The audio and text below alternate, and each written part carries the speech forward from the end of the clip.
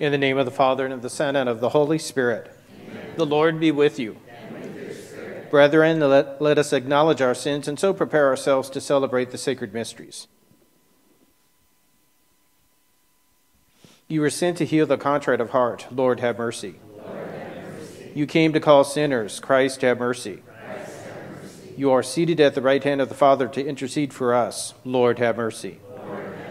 May Almighty God have mercy on us, forgive us our sins, and bring us to everlasting life. Amen. Let us pray. Grant us, we pray, O Lord, perseverance in obeying your will, that in our days the people dedicated to your service may grow in both merit and number. Through our Lord Jesus Christ, your Son, who lives and reigns with you in the unity of the Holy Spirit, one God, forever and ever. Amen.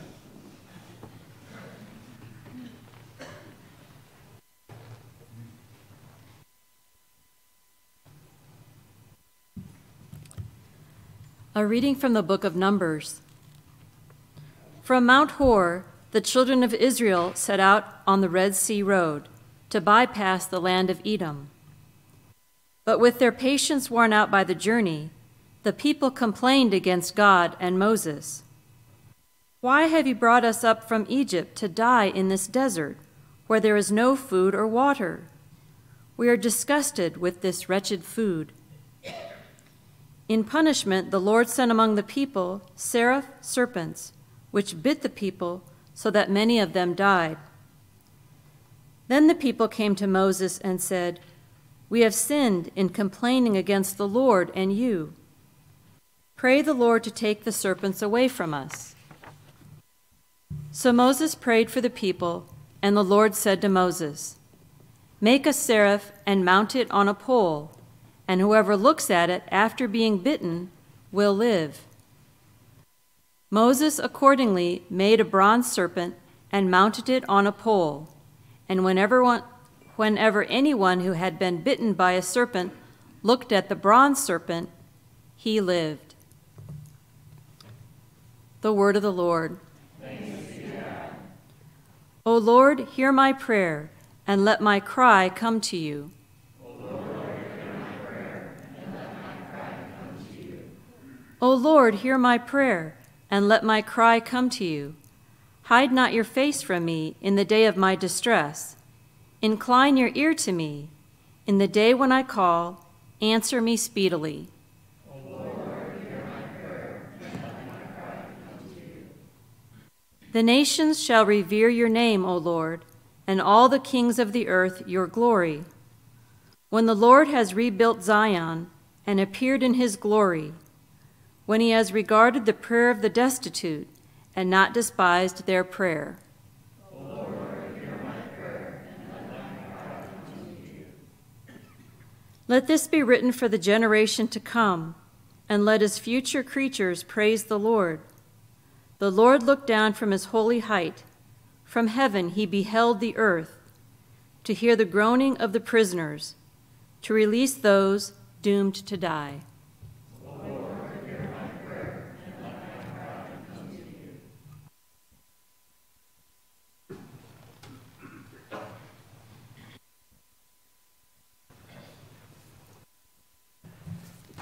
The Lord be with you. A reading from the Holy Gospel according to John.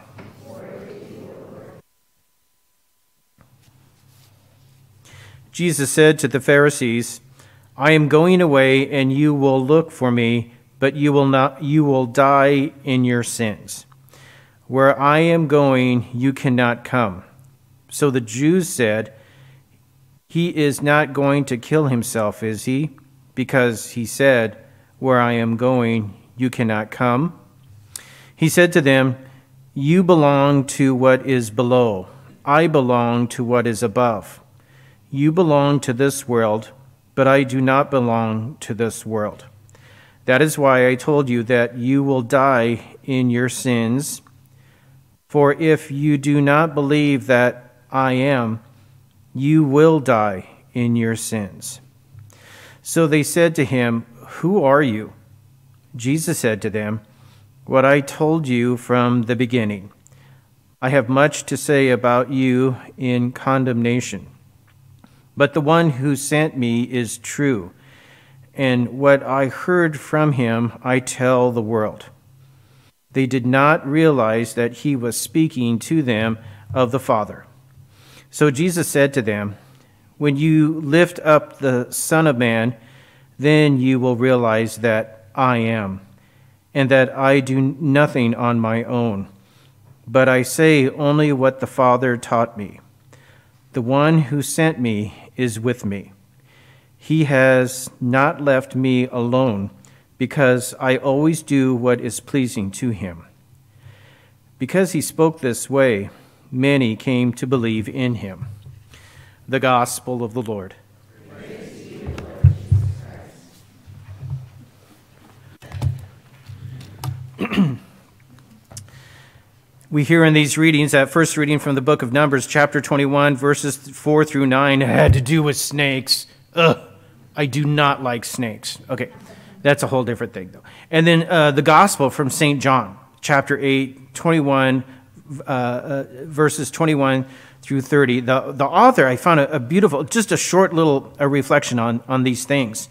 The author is reflecting on, isn't it, thank God, because I'm so messed up, I can't even take care of myself. But thank God, God always provides to save us from our sins. I cannot save myself. I'm such a broken sinner. No way.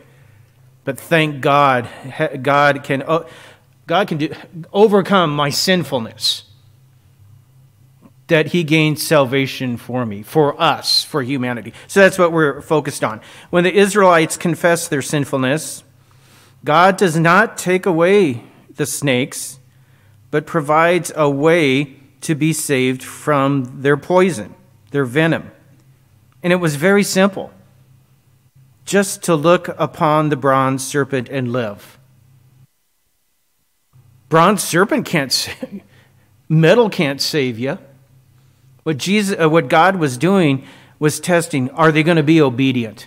Something as simple as just looking at a bronze serpent.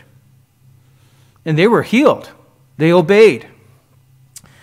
The cause of their suffering became the source of life. They were healed. And then the author ends with this: to save us from our sinfulness, our own sins, God became human. Not a metal thing. This is blood and bones and flesh and muscle. He became human. So Jesus' suffering and death are the source of our eternal salvation. That's a beautiful reflection. God always provides a way to save us from our sinfulness, even sending his own Son to die for us, for you and I. Praise God. In the name of the Father, and the Son, and of the Holy Spirit. Amen. Trusting in the Lord's generosity, we stand and present our prayers and petitions to him this morning. We pray for all clergy and religious as they serve the people of God. Let us pray to the Lord. For politicians to do the work of building up lasting peace, let us pray to the Lord. We pray for all the elderly who are homebound and lonely. Let us pray to the Lord. We pray for our family of faith gathered here this morning. Let us pray to the Lord. We pray for all those who are sick and ill, and we don't talk about this much, but those who are living with mental illness, emotional disease, or whatever it is, depression, bipolar, schizophrenia, we pray for their healing because they are in pain. So we pray for their healing, well-being, and then for the families who are their caregivers. So it's a full-time job, a full-time ministry. So we pray that God would send them relief and healing. Let us pray to the Lord. For all who have died, especially those who have died in this Lent season, let us pray to the Lord. And then just in the quietness of our own hearts, our personal prayers and petitions to our Heavenly Father this morning.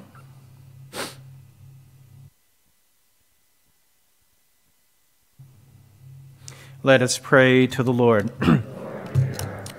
And we pray our Mass intention this morning is listed for Margaret Groney. Let us pray to the Lord. Merciful Father, you send your Son, Jesus, to redeem and save us. Please hear the prayers we now offer in the name of Jesus Christ our Lord. Amen.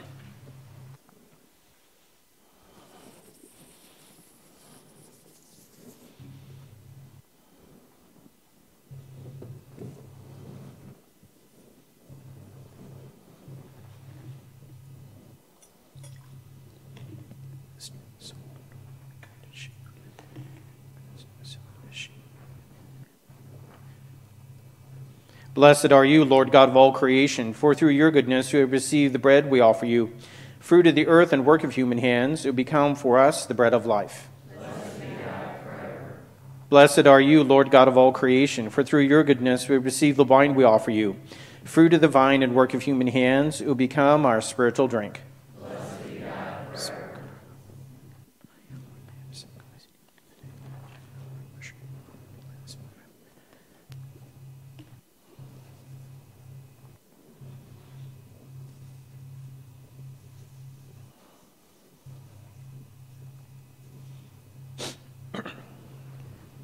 Pray, brethren, that my sacrifice and yours may be acceptable to God, the Almighty Father.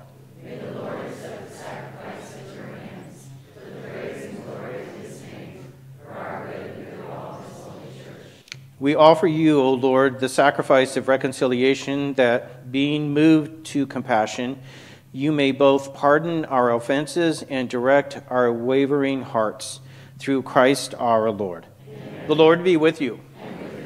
Lift up your hearts. Let us give thanks to the Lord our God. It is truly right and just, our duty and our salvation, always and everywhere to give you thanks, Lord, Holy Father, Almighty and eternal God. For you will that our self-denial should give you thanks, humble our sinful pride, contribute to the feeding of the poor, and so help us imitate you in your loving kindness. And so we glorify you with countless angels, as with one voice of praise we acclaim.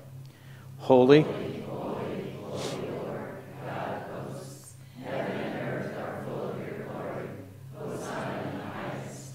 Blessed is he who comes in the name of the Lord. Hosanna in the highest. You are indeed holy, O Lord, the font of all holiness. Make holy, therefore, these gifts, we pray, by sending down your Spirit upon them like the dewfall, so that they may become for us the body and blood of our Lord Jesus Christ. At the time he was betrayed and entered willingly into his passion, he took bread, and giving thanks, broke it and gave it to his disciples, saying, "Take this, all of you, and eat of it, for this is my body, which will be given up for you."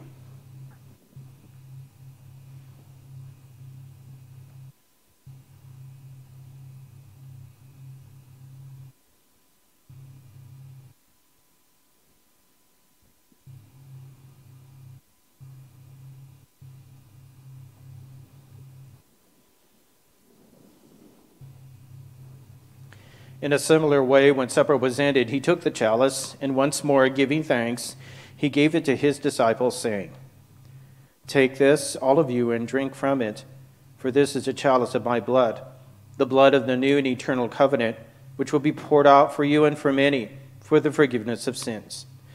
Do this in memory of me."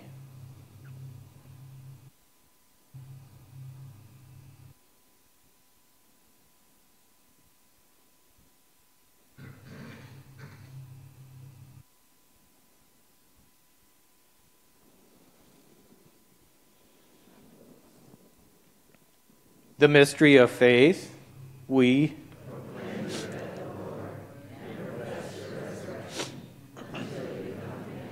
therefore, as we celebrate the memorial of his death and resurrection, we offer you, Lord, the bread of life and the chalice of salvation, giving thanks that you have held us worthy to be in your presence and minister to you. Humbly we pray that, partaking of the body and blood of Christ, we may be gathered into one by the Holy Spirit. Remember, Lord, your church spread throughout the world, and bring her to the fullness of charity, together with Francis our Pope and George our Bishop and all the clergy. Remember also our brothers and sisters who have fallen asleep in the hope of the resurrection, and all who have died in your mercy. Welcome them into the light of your face. Have mercy on us all, we pray, that with the Blessed Virgin Mary, Mother of God, with blessed Joseph, her spouse, with the blessed apostles, and all the saints who have pleased you throughout the ages, we may merit to be co-heirs to eternal life, and may praise and glorify you through your Son, Jesus Christ. Through him and with him and in him, O God Almighty Father, in the unity of the Holy Spirit, all glory and honor is yours forever and ever. Amen. At the Savior's command, informed by divine teaching, we dare to say, Our Father, who art in heaven, hallowed be thy name. Thy kingdom come, thy will be done, on earth as it is in heaven. Give us this day our daily bread, and forgive us our trespasses, as we forgive those who trespass against us. And lead us not into temptation, but deliver us from evil. Deliver us, Lord, we pray, from every evil. Graciously grant peace in our days, that by the help of your mercy we may be always free from sin and safe from all distress, as we await the blessed hope and the coming of our Savior, Jesus Christ. Lord Jesus Christ, you said to your apostles, Peace I leave you, my peace I give you. Look not on our sins, but on the faith of your church, and graciously grant her peace and unity in accordance with your will, who live and reign forever and ever. Amen. The peace of the Lord be with you always. And with your spirit. Let us offer each other the sign of peace.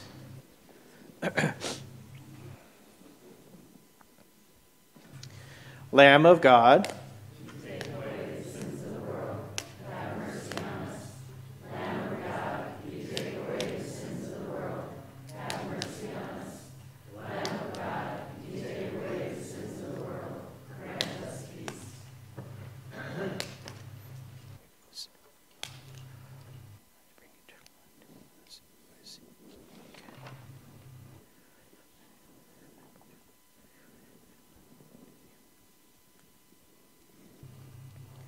behold the Lamb of God, behold him who takes away the sins of the world. Blessed are those called to the supper of the Lamb. Lord, I am not worthy that you should enter into my roof, but only say the word, and my soul shall be healed.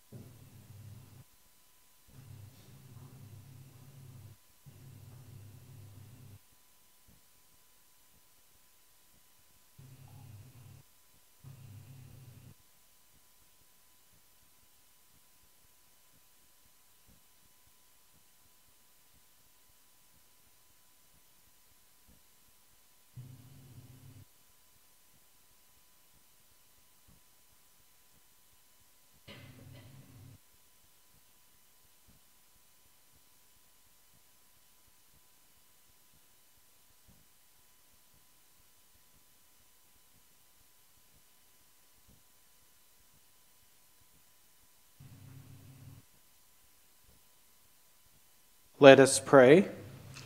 Grant, we pray, Almighty God, that ever seeking what is divine, we may always be worthy to approach these heavenly gifts.